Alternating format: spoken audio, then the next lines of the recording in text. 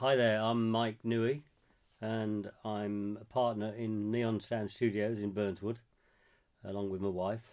We're both partners.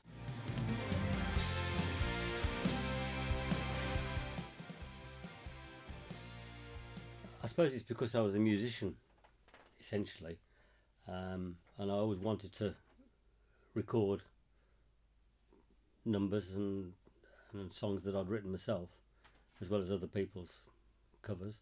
So I started wanting to record at a very early age, quite a young age I suppose. That's in the days of tapes, reel-to-reel tapes, Grundig tape machines, and then after that cassettes. So I've always wanted to record music. My first experience, I think, was when I was about probably about 13 or 14. My friend and I, we used to go around to his bedroom, and he had a reel-to-reel tape machine, and we used to just make up songs or tunes and record them.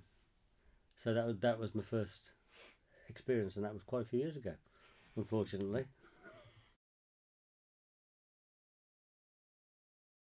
Right. Well, that's a really quite an involved question. Um, it's not always a matter of what equipment you want, because of price and everything. It's a matter of what you can get that's going to do the job for the right price as well. Now we're talking about this setup in here. Yeah. Yeah. And then the other one afterwards. Yeah. Right. Well, in here, this has always been planned to be a digital recording suite. Now, digital's okay, but here at Neon Studios we do a lot of live band recordings. Now, that's all very well doing it digitally. Can we say that again, please? Digitally. In fact, can you You can just start the question again. Yeah, I'll start. At Neon Studios, we do a lot of live recordings, live band recordings, which means that when you do a digital recording, unless you've got loads and loads of different interfaces, you can't do too many tracks in one go. Yeah, it's possible, and there's different ways of wiring everything up. But because we do a lot of live demo work, I need at least 16 channels or 16 tracks. So I needed an analog desk as well. The other studio we've got, which is analog, we've got 24 tracks there, which we can bounce tracks off. But because this is digital, then I still needed to be able to do live demo recordings with live bands. So hence the desk, the analog desk. We could have a digital desk, but that almost complicates it a little bit. It's superfluous in some ways. So we've got a digital desk, an analog desk with a digital software, which is going to be Logic or Pro Tools, or both.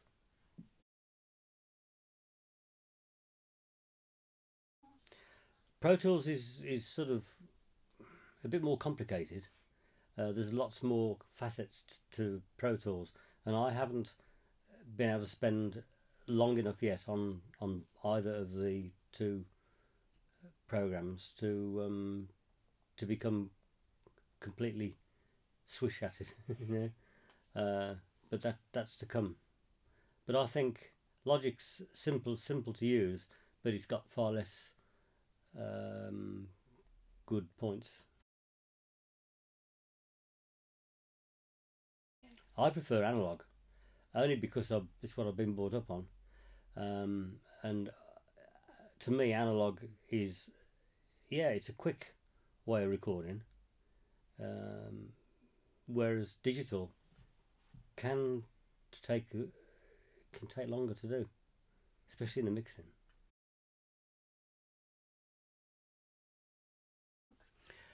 If I'm honest, a lot of musicians don't know the difference.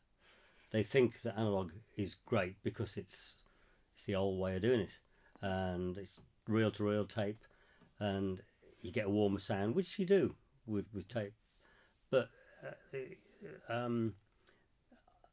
they think it's good because it's analog, but they like digital because you can do more with it, and you can fix things easier with digital recording, which is true. And I think digital's better, far better, for a songwriter, developing songs and tracks than analog, because it's more difficult to cut and paste and alter things with analog. Is home recording detrimental to studio? Yes, unfortunately it is. Over the years, the advent of digital software and home recording systems has taken work away from studios. Consequently, studios have had to look at different ways, I think, of putting in the work, the business. And a lot of the time now, studios are becoming far more professional in the sense that they're having to go for the big bands that have got the money, and the record companies that are able to pay out to do the proper recordings, rather than whereas one time a small band could go and do a recording. They'll probably go to the mate's house now, but the trouble is they can't always do everything, particularly drums. Now, if you try and record live drums in somebody's bedroom, the neighbours get a bit fed up, don't they? John's been recording Ben's band, and they just have to trigger all of the drums. Yeah, so yeah, it works and you can do it, but it's not ideal, is it really? No. And when you look at it,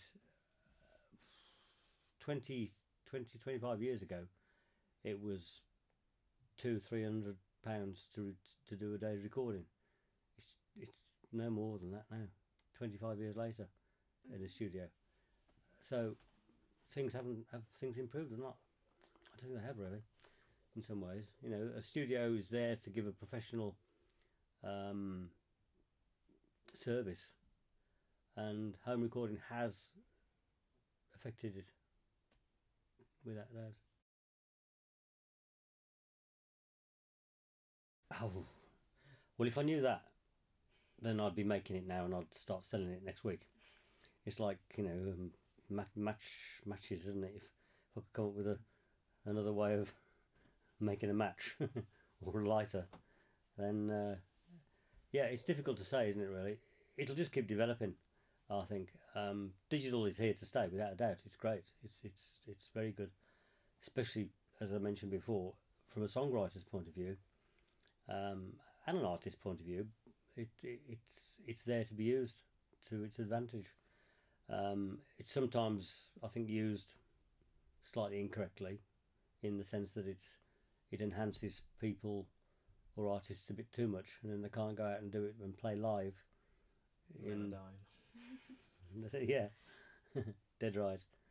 But what's going to happen in the future? It's just going to keep developing, I think.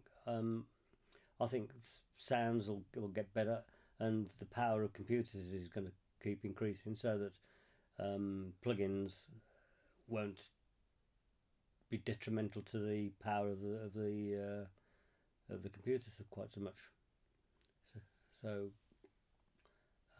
I think it'll all become easier for people to use it, which is not a bad thing. Yeah. But I think it'd be nice if something was developed more for professional studios as well, to help them. I don't know what. It's a wrap.